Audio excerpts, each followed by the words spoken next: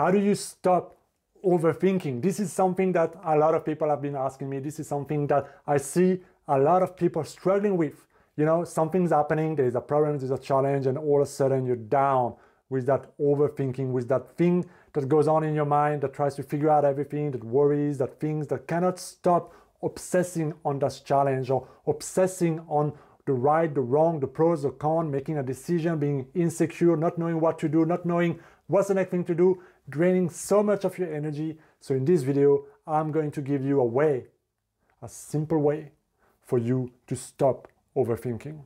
So let's go. And before we go into the content, guys, thank you for watching those videos. If you're new to this channel or if you're coming back, thank you. Take some time to like, share, and subscribe to those videos if you want to see more of those videos and helping grow this channel. Now, let's go. So here's the thing. Overthinking is something that comes from fear. All right, let's be clear, let's be honest, let's acknowledge that it's something that we try to control. There's something that we try to figure out. There's something that we don't know. We don't know how it's going to go. We don't know what decision to make. We don't know the outcome of a certain situation. We cannot predict how it's going to happen. It makes us feel afraid, insecure. It worries us. And we try to get to that place where we want to be. Or we try to avoid a certain situation.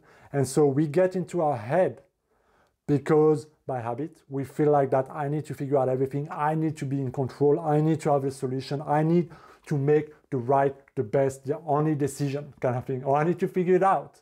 And all of this is run by your ego. But the trick is that the more you focus on something, the more your mind will start to go to work at it. And so it's a little bit like a snowball effect. When you start to overthink about something, you put so much energy on that thing, focusing on that thing, that now your mind is like starting to think about this, and it just goes on and it goes on and it goes on and it goes on, because what you focus on, your energy follows, right? And then you start to feel like it, and the feeling reinforces the thinking and creates more thought, which creates more feeling, which makes you feel even more like out of control, out of the unknown. And then you try to squeeze everything together and find a solution. You have to realize that if you do have this habit of overthinking, it is something that you do out of habit. That's why we call it the habit of overthinking, okay? But there's also a way for you to stop overthinking. And that comes down to a few different things, okay? Because you have to really be clear on what is actually being triggered in you. What are you afraid of? What are you trying to avoid?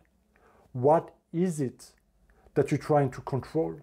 What is it in this situation that makes you feel in a certain way? Behind your overthinking, there is a feeling that needs to be acknowledged. There is a fear, there is a belief, there is something that is coming up and that is triggering that response.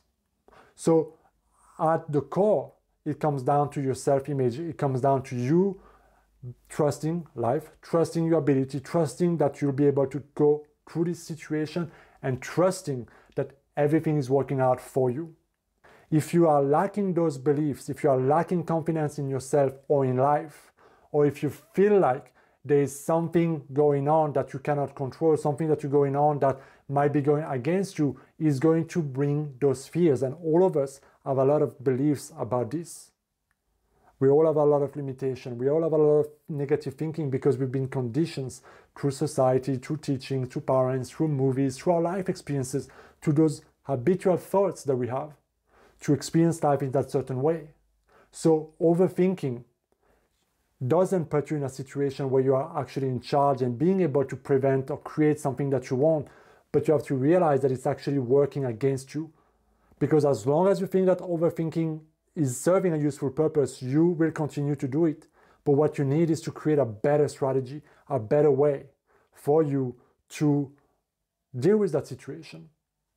So, of course, on a subject like this, the context and what is happening can be so wide, okay? Most people are overthinking shit that will never happen. But they're miserable even then. They're stressed out, anxious, and afraid, even if it never happens, and it never happens most of the time. But the feeling is still there. The struggle is still there. The effort wasted and the energy wasted is still there. And it's affecting what you're creating in that situation. And often it can bring about more struggle than necessary to go to this place. So the first thing I'm inviting you to do is to acknowledge how you feel, to acknowledge that you're not in control of everything in your life, but that you are only in control of how you think, how you feel, what you can do about it, and that you are able to control your own mindset and state of consciousness. That's what they call emotional intelligence, right? That's what this channel is all about. It's about becoming better, overcoming those limitations that we create for ourselves and raising our level of consciousness so that we can see our situation through a new way. That's the first thing to consider. The second thing to consider is, what do you focus on? If your energy goes where you focus your attention, then it's a question of, am I focusing on the problem? Am I focusing on situations or worst case scenarios or things that I cannot control or things that I think will happen? Or am I focusing on a solution? Or am I focusing that everything is always working out for me? Or am I focusing on telling myself that no matter what, everything will work out for me? No matter what, I'll find a solution. No matter what happens, it will all happen for my highest good. It will all work out. And if you focus on that solution, if you choose to trust, if you choose to no longer let your mind run the show and let your fear go like on autopilot and that snowball effect, but to kind of hijack what's happening and to talk to yourself in a different way, you can start to break that old strategy you've been using, and you can now start to create a new way of dealing with those situations that triggers you. But at the end of that, at the beginning of that, there is that fear, right? There's that fear, and that fear, you have to become aware of it. You have to embrace it, and you have to acknowledge that you're afraid of something. And that's the first thing you need to do, is to be able to release that fear that is triggering all that thinking. Because let's face it, whether you spend 2 days overthinking about what's the right decision to do, or whether you go with your intuition the first moment, you are pretty much, I guarantee you, you're more likely, in my personal experience at least, you're more likely to go right the first, intuitive moment that you had about what you're supposed to do. But even if you go with what your heart is telling you, even if you go with what your intuition is telling you, you have no guarantee of what's going to happen.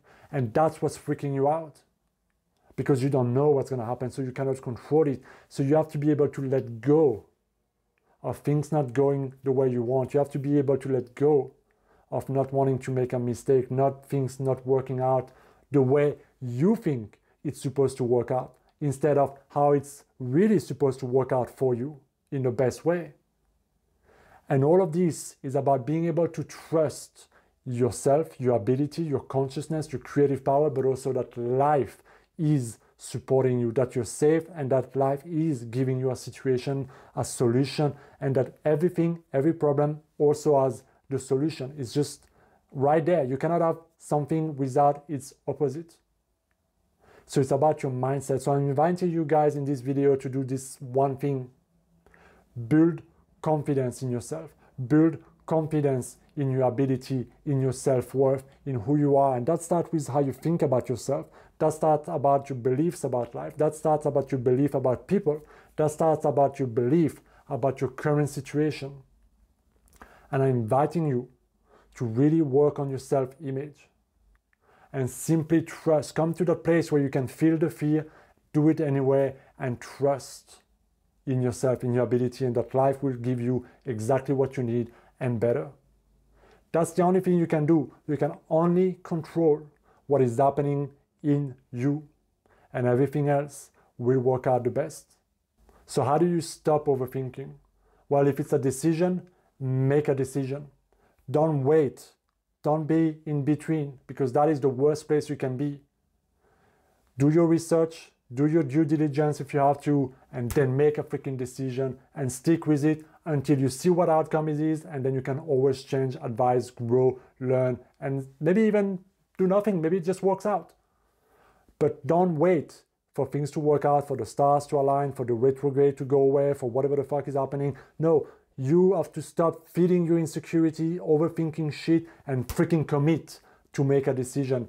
Your problems, most likely, are because you're not making a freaking decisions. That's it. Most of your problems that cause you to overthink is simply because you're scared to make a decision, you're indecisive, and then because you're trying to figure out stuff and you're trying to go into those crazy scenarios and it's not helping you.